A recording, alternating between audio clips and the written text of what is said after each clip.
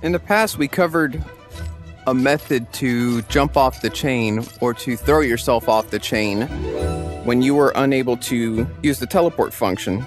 There are some places where you will go and you will not actually get the icon to click on. So in those cases, in the past, what we were doing is we were doing the chain throw, where we would grab the chain like this, and then we would basically rock our body from side to side, and then we would throw ourselves onto the platform. And it's still a viable method and it works.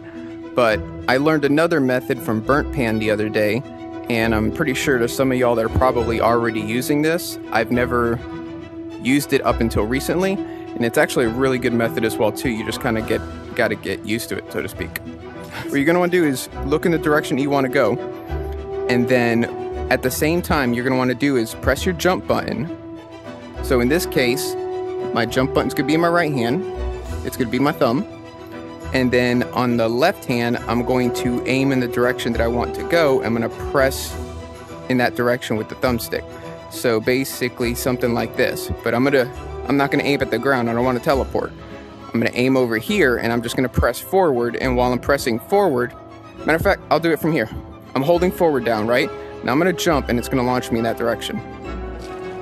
Now this time, let's try and land on that box.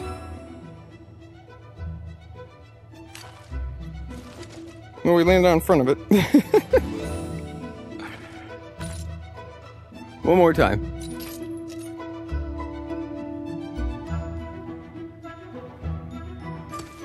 That didn't work. Not that way. This is why it's good to practice, because you don't want to be in the dungeons practicing this. What you want to do is you want to train this in in contained circumstances like this. You're not being attacked. You're not thinking about where you need to go, who else is in the group, or anything like that. I'm just here. All I'm trying to do is learn the method of being able to launch myself off of this chain. And at first, you may get it, you may not get it. I'm wondering if the direction of the hand placement has anything to do with it. Let's try. This is how you figure it out, right? So, it's about that, like something like that. I'm not, yeah, something like that.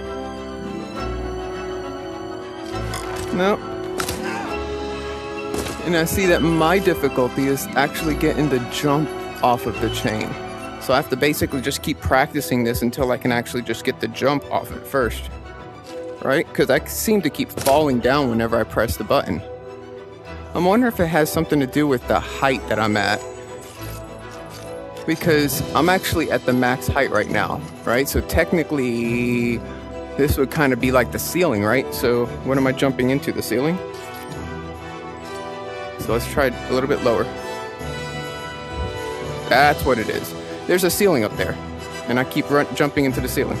So now you're aware that if you try to do it off the very top of the chain, you're gonna hit a ceiling. But if you do it like this, you can easily jump off.